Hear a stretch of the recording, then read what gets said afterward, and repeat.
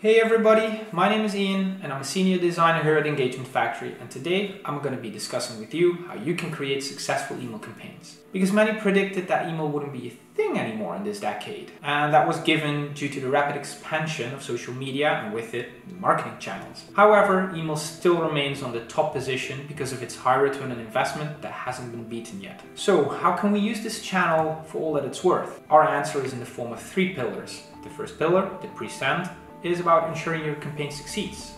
The second pillar is about the post-send, learning how you can adapt and evolve with the insights you gain. And the third pillar is breaking down the silos and improving that overall marketing effectiveness within your company. So let's take a deeper look into these pillars. The first pillar, the pre-send, is about what happens before we actually press that send button. You know, this process normally takes up a lot of time and energy, and for 53% of the brands, it actually takes 2 or more weeks to even produce one single email.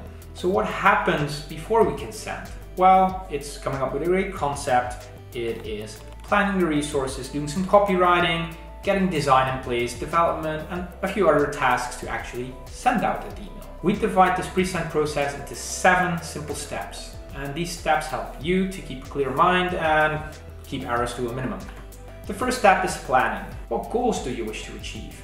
What do you want the email to say? How do you want to convey the target audience to take that action that you want them to take? Knowing all of this will help you to identify the sort of email you need to send, the type of message, and it also helps to know what really resonates with your audience.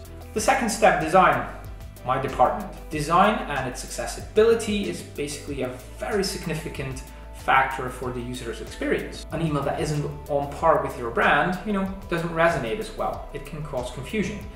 And the emails you should produce always have to be on par with your brand. That's why we use a templated approach here within Engagement Factory.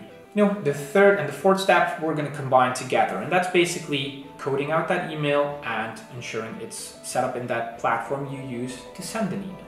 Coding and developing an email takes on average 3.8 hours. If you do a templated approach, you can reduce that time greatly. Also, email development has come a long way the last years, and we don't need to code from scratch anymore. We can use code snippets and reusable code sections, which they call partials. And this allows us to quickly churn out emails without producing any new code. Step 5, it's time to test. This is non-negotiable because if you follow the previous steps, it should in most cases be a breeze. Most inbox service providers, that's the platform used to receive the email, they change or update on a regular basis, meaning they will not inform you.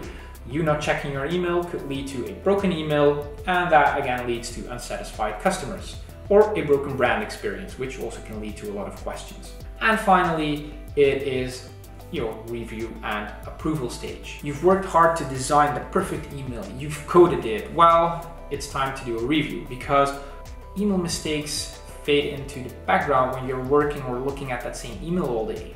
So get a fresh pair of eyes and have it checked. That concludes the first pillar. So time for the second pillar, the post-send, ensuring you use that insight to further inform your company. You've optimized your campaign pre-send process. You've sent hopefully that flawless email campaign. Now what should you do? Analyzing the results of your campaign will help you to learn how you can effectively adjust your next campaign. And this also happens to be an area where a lot of teams don't spend enough time. They don't spend enough time on post-send analytics. So decide what you are looking for.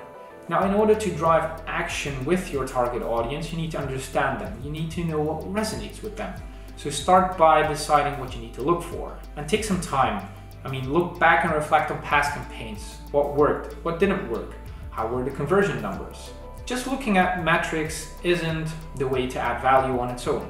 Within your team or within your organization, there's multiple teams, and each team might have their own set of questions that they need an answer to. So a good first place to start is basically indexing all those questions, which allows you to allocate some gaps within your strategy or the gray areas that they need answers to. Then you can go sift through those data numbers and really see if you can find those answers. Also, getting the right tools for the job, very important, because not all email service providers, the platform you use to send the email, enable you to get all the necessary insights. Some might be able to provide you open rates, click-through rates, but there are some deeper numbers that you might need which the tool can't provide. So ensure you have the right tool or integration with the tool that allows you to get all the metrics you need to actually answer the questions you indexed before. And finally, ensure you pick a usable format for those insights. We need to translate those insights into strategy. That way we can basically provide a lot of insights for the entire marketing program and not just email on its own. For an example, your recent emails have showed low conversion. Well, that could spark a win-back campaign with a greater incentive for all of these contacts. That campaign could run throughout multiple channels, which also brings us to the third pillar, and that's basically breaking down the silos within your company. The last part of a successful email campaign goes beyond email. Sharing is caring, as they also say. Because in order to improve that overall marketing effectiveness within your company, it's good to get people talking. So email can inform another department, while it can also happen vice versa.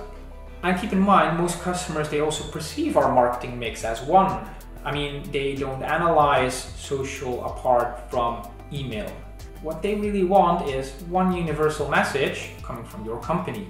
So ensure that everything is cohesive and that experience is also actionable. Now, this whole pillar system isn't meant to double the workload. It will normally effectively reduce the workload because everybody can work a lot more effective and efficiently. What happens is that as soon as people start to share, they learn, which means it takes time away from learning that same lesson the hard way. And it allows you to refocus. Now, I know all of these steps that we talked about might feel overwhelming, and a new system and business ideology can seem daunting at times, but keep in mind the benefits at the end really outweigh the time it takes to get started. So basically that was it for me today. I hope you've enjoyed this piece of content. Don't forget to download the guide, which goes a bit more in depth on everything that I talked about. And we also added in a bonus, which is our campaign briefing template. So, get everybody aligned. Click the link in the description below, and I want to thank you for watching, and I wish you good luck with your email campaigns. This was Ian for Engagement Factory. See you next time.